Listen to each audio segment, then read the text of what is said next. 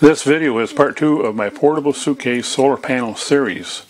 In part 1, I covered the Renogy 100-watt suitcase kit, and if you've not watched it yet, click on the link above. In this part, we will discuss how to connect the solar panel to the RV. Many RVs these days come from the factory with an installed solar panel outlet, and here are 3 of the examples of what you may find. To the right is a Furrion outlet. To the left is a Zamp outlet with an SAE style connector, and in the center is a generic type with also a SAE connector. Now, one thing interesting between the Zamp and the generic, the wires are reversed. So in other words, what you would consider the male connector here is on the negative side, and the male connector here would be on the positive side. So there are some inconsistencies in the various solar outlets, and we're going to cut to the chase on all that. We're going to show you how to figure out how to connect everything together regardless of what inlet you have and what solar panel you have. And as well, some RVs do not have any type of connector, and we'll show you some options on that. Now, between the 3 inlets you see here, the Furrion is limited to 10 amps. You probably are going to exceed that if you use a 200-watt suitcase system, although for a 100-watt system it's going to work fine. And in video 5 I will show you some options where you can actually use that Furrion inlet for a 200-watt panel. And my RV has a Furrion solar charge port right here that came from the factory. The battery is right behind it, so it's just a short hop from here to the battery. So I'm all set. Of course, the simplest option is just to take these battery cables, connect them to the battery, and you're done. But my guess is that it's not going to be sufficient, so we'll look at how to connect this thing right to the inlet. The only thing that you're going to need to connect your solar panel to the RV is an adapter cable. And the adapter cable must have the ends to fit both the RV's inlet connector and also the connector on the charge controller. And as we stated, there are several different inlets available. Unfortunately, you may need one of about 5 or 6 different adapters. And I happen to have a few adapters with me. The first one is a Furrion connector to MC4 connector, and it happens to fit this Furrion port like that. And next we have an SAE connector with MC4 again on that end. This will fit into a Zamp connector. And by the way, the Zamp connectors are called SAE. And it fits in like this. And if you happen to have the other style inlet, that is the one that's the positive, negative, reverse. A lot of times these will come with a polarity changer. Now the polarity is the other way, and we can plug it in just like that. Now, if you have to use this polarity changer, I would put a piece of heat shrink on there and secure it so that it doesn't come off. And we also have a MC4 to 8mm power cord, and this is good for if you have, say, a Jackery power station. You could charge it with a solar panel. And finally, we have MC4 to an accessory outlet. And I recommend going to my website where I show the different adapters that are available. For example, MC4 to Furrion, SAE to Furrion. So for most applications, you should be able to find the correct adapter you need from my website.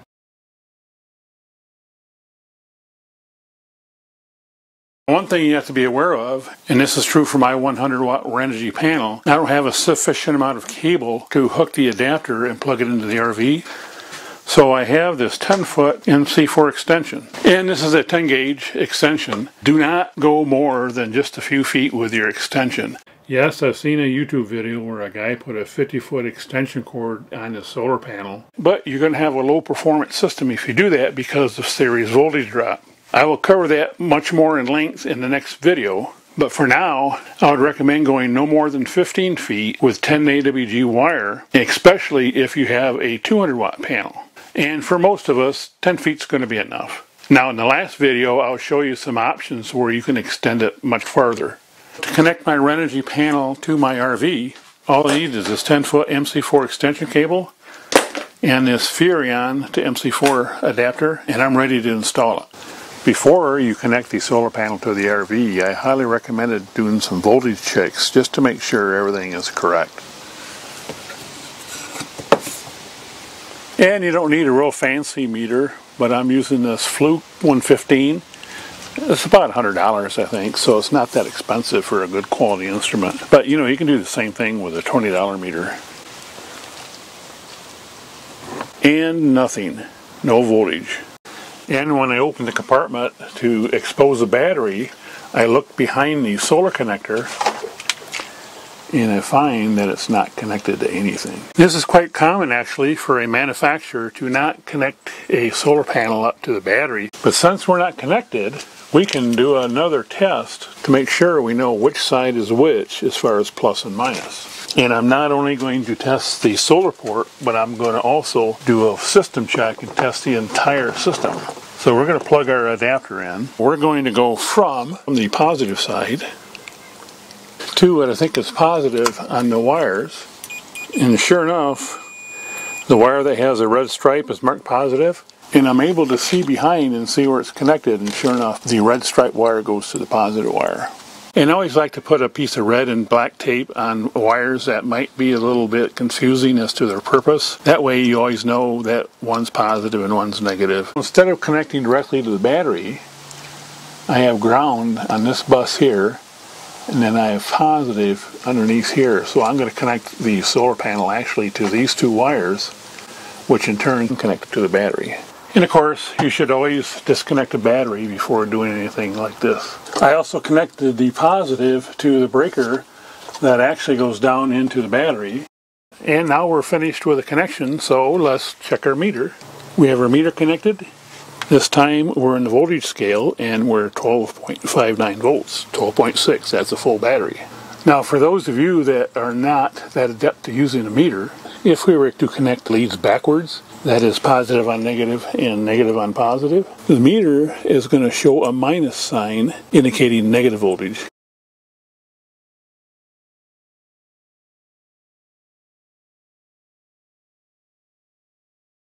Let's hook our solar panel up and see if we can get it to work.